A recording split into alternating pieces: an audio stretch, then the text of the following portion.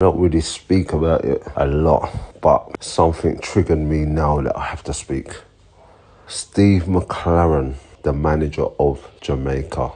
Not having it. There's better candidates out there. You go to Steve McClaren because he used to manage England, never managed them well. He's at the backroom staff for Man United. And just hearing what he said at my stage of my career is a good job for me. What the fuck does that mean? In my eyes, that means one last payday, easy job, not driven. Listen, I want it to be a success, but I can't see it myself with Jamaica. They tried to get at Leon Bailey for talking out. Respect, Leon.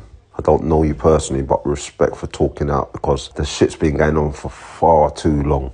Even when I was playing for Reggae Boyz, we don't know when our flight is, we don't know where we're staying, we don't know where we're training, but they still expect you to perform miracles on the pitch.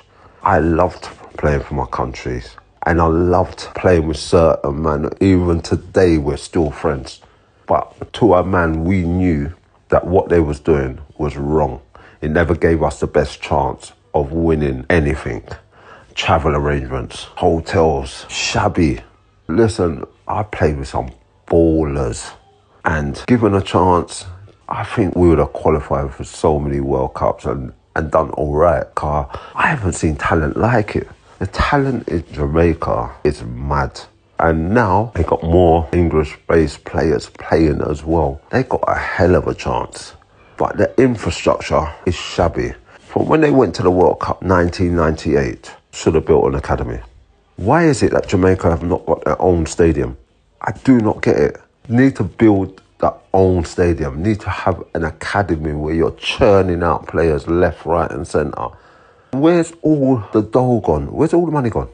Listen, I've been silent for a minute, but Jamaica, with the players and the talent what they have, shouldn't be where they're at. And employing people like Steve McClaren, long.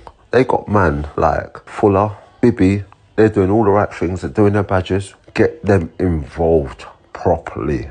They will take Jamaica forward.